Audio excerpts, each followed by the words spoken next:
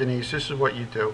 I'm just going to go the long way, but once you log into the 2008 server, that's what this is. You're going to go Start, okay, all programs, accessories, remote desktop connection.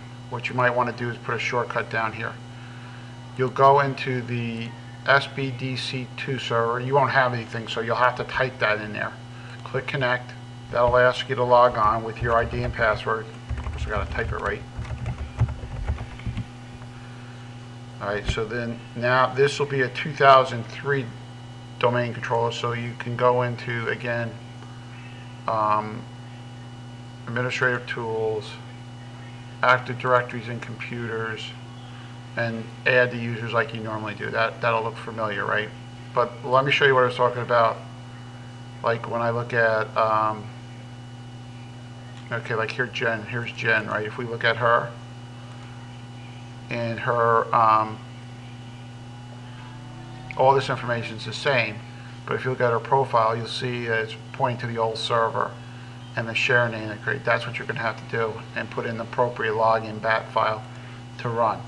All right. Then what you want to do is from here, you can remote desktop over, going the same way, accessories, remote desktop, accessibility, communications, remote desktop connection, and from there you can go into this server here, okay.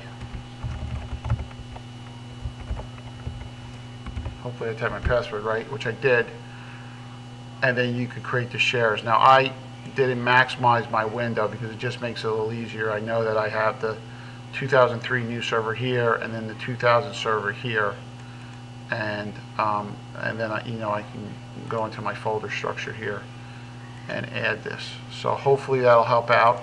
All right, and you'll be able to add the accounts. The one other thing you'll need to do is to add, all the printers will not work. You need to remove them and add them, okay? The way to add them is once you, like, say, log on to the computer. Say this is the computer in, well, let me log out of here. Don't close the machines. Make sure you log out. Don't just click on here. Let it log out and close the window by itself. Okay, then close here, and I'll close this off. So we're in this server here. So say this is the computer, right? In a computer room. What you want to do is go into run and just do //